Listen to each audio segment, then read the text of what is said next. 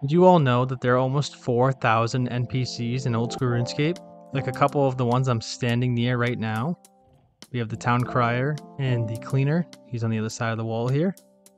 Today I want to share with you all some interesting NPC mechanics that you may have never seen or may have never known about. For example, did you know that the Cleaner NPC, this guy right here, located in the Eastern Varrock Bank, has a hidden talent?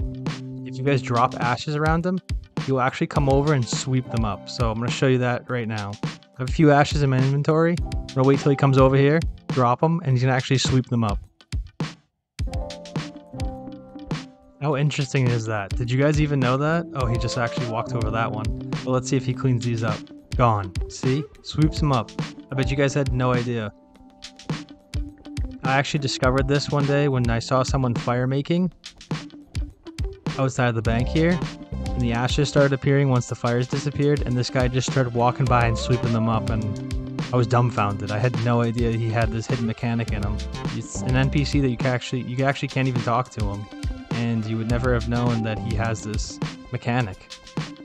Next up, we're in Draenor Village, where I don't know if you guys knew this. I had no idea, but you can actually talk to this tree.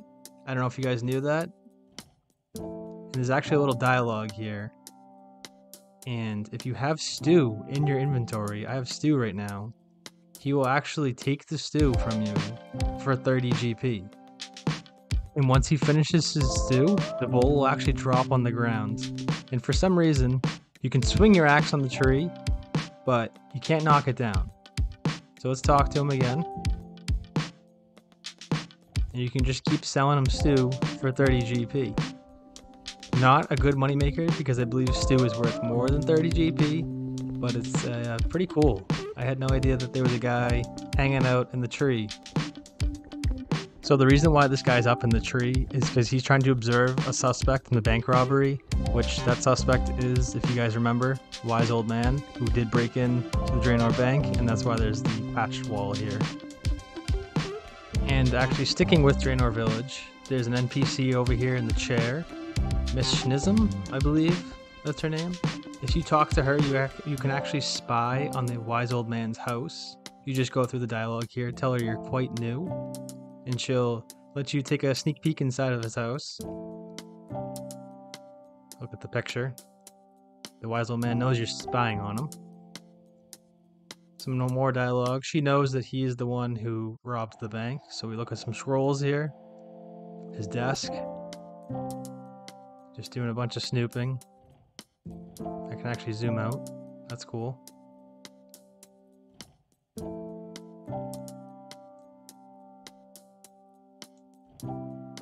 And she's convinced that he's the one that planned the robbery and actually robbed the bank.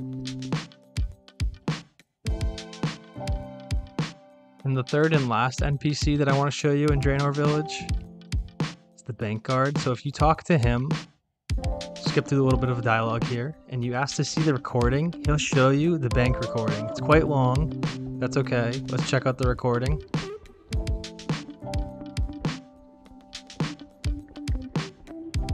So you can actually watch the bank robbery in progress. Don't know how there's a recording here. There's no cameras in RuneScape. I don't know if you guys have ever seen or watched the bank robbery recording, but that's pretty cool.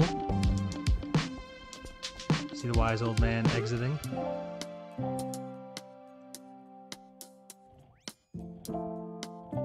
Teleporting people the heck out of there.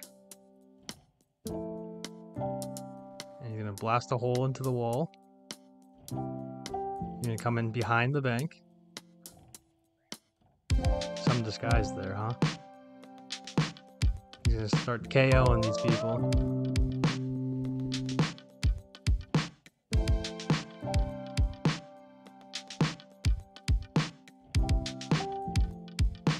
And he just knocks out a random character.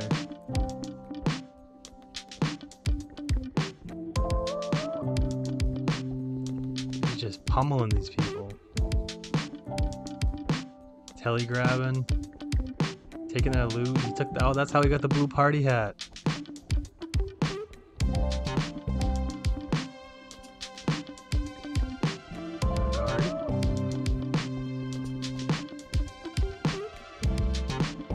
Saradomin strike and a kick in the nuts. And then he blows off the security camera. End of recording.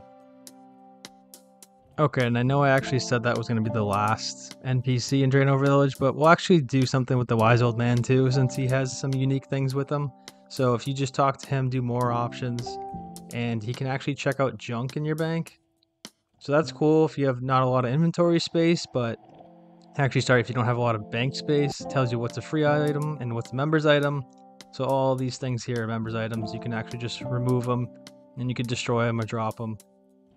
And if you talk to him again, he can give you a task. He needs a lumps of iron ore. That would be nice. He needs 9 of them.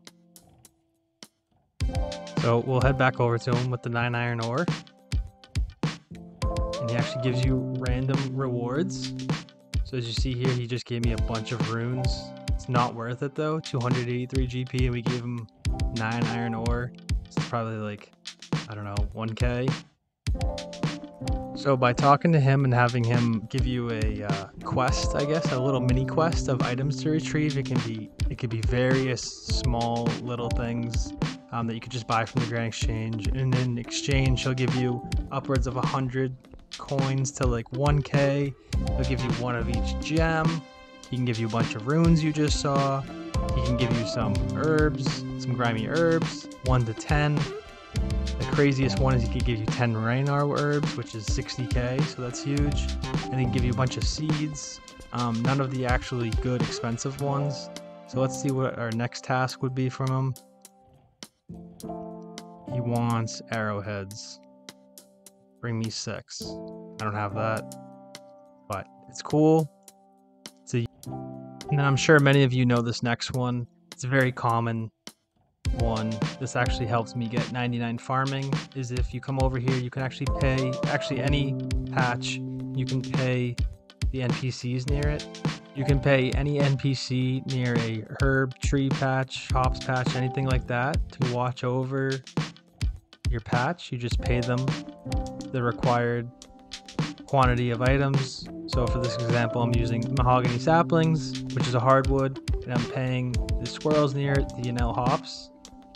So just select the option pay, 200 coins, plant my tree, come over here, pay the squirrel, disease free, this thing will never die, they'll watch it for you, and you have no problem. You just come back over here and you check its health and you collect the XP, kill the tree, do it again. That's how I got 99 farming, 21 million, almost 22 million XP, and still no pet.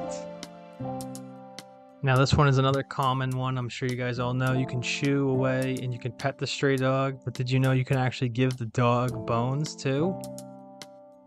And he's happy. He's a good little boy. The little homeless stray Varrock dog. And then you scare him away. Poor thing. I'm assuming it's the same as the Varlamore dog. You can actually give him bones too, I would assume. So if you start here at the Guardians of the Rift under the Wizard Tower, Fairy Ring DIS, come into here, the minigame, travel with this Catalytic Guardian. If you remember coming here during Desert Treasure 2, you'll see the leeches here. So the cool thing about the leeches is if you actually use any sort of item on them, are you sure you want to use this? You cannot retrieve it back. Yes, give it to him. Feed it. He eats it, and now look, his name is Rune Scimitar Ornament Kit Saradomin Leech. So this was the longest named RuneScape item in the game until it was trumped by, what item was it? The Trailblazer Relic Hunter Tier 1 armor set. So this was a 38 character item, and now that new one is a 40 character item. But yeah, you can feed these leeches anything. I've seen people feed them crazy expensive items. I don't know if you guys knew you could do that, but it does ask you twice, and it does tell you that you cannot retrieve your item ever again. So it's this monster is now a Rune Scimitar Ornament Kit Saradomin Leech. Level 32. I think if you kill him, it gets reset. For this next one, you're going to want to teleport to Remington. Well, I don't know if you actually want to do this, but I'm just showing you. So you teleport to Remington above the witch's house here. Go upstairs. You can actually find Anja. I think that's her name. You can actually pickpocket her like a normal NPC. You can get 3 coins. Or you can go through this extremely long dialogue here. You can ask her for some free shit instead of thieving her. And she'll give you some GP. She just gave me 2. So she gives you, I believe, between 1 and 3. Hoping for some free stuff. Beg, beg, beg. Go through the dialogue. Really long dialogue, and there you go. She just gave me 2 more GP. Or you can just pickpocket her and get some GP. But, I mean, there's way better money makers than doing this. But interesting that they threw this into the game with only 1 NPC having this dialogue. And none of the other ones. Let's see, can we talk to Hengel?